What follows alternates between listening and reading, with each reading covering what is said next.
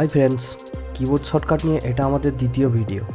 আপনি যদি প্রথম ভিডিওটি না দেখে থাকেন তাহলে উপরে থাকা আই বাটনে ক্লিক করে ভিডিওটি পেয়ে যাবেন এবং ভিডিও ডেসক্রিপশনেও ভিডিওটির লিংক দেওয়া আছে। সো ফ্রেন্ডস, ইন্টারনেট ইউজ করার সময় আপনি যদি মাউসের ব্যবহার না করে কিবোর্ড শর্টকাট ব্যবহার করেন তাহলে আপনি অনেক ফাস্ট কাজ করতে পারবেন। আর সত্যি বলছি, এই শর্টকাটগুলি যদি বন্ধুদের সামনে ইউজ করেন তাহলে বন্ধুরা বলবে you are genius. Let's start. Internet ব্রাউজারে যখন কোনো নতুন ট্যাব খুলতে হয় তখন আপনি সাধারণত ফাইলে ক্লিক করে নিউ ট্যাবে ক্লিক করেন, আর এটা না করে কিবোর্ড থেকে শুধুমাত্র কন্ট্রোল অ্যান্ড টি প্রেস করলেই নিউ ট্যাব ওপেন হয়ে যাবে।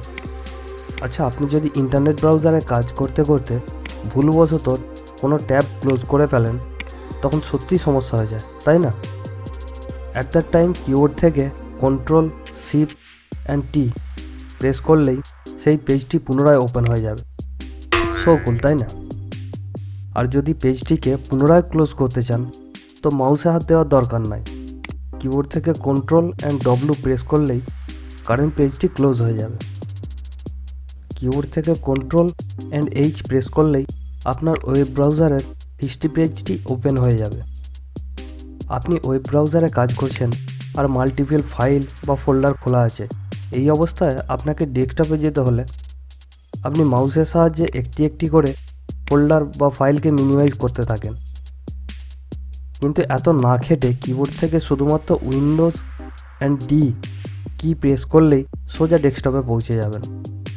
ওয়েব ব্রাউজারে অনেকগুলি পেজ একসাথে খোলা থাকলে এক পেজ থেকে অন্য পেজে যেতে কন্ট্রোল প্লাস ট্যাব প্রেস করলেই পরবর্তী পেজে যাওয়া যাবে।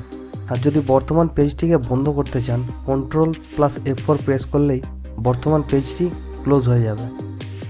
আর সেই রকমই আপনি যদি কারেন্ট পেজটিকে, অর্থাৎ আপনার ব্রাউজারে যে পেজটি খোলা আছে সেটিকে সেভ করতে চান তাহলে কন্ট্রোল অ্যান্ড এস প্রেস করলেই কারেন্ট পেজটি সেভ হয়ে যাবে।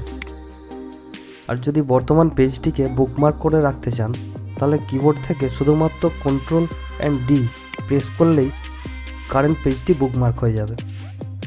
তো বন্ধুরা, কেমন লাগলো ভিডিওটি? আর ভিডিওটিকে অবশ্যই লাইক ও শেয়ার করবেন।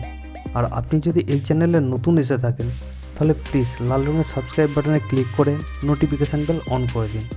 And thanks for watching.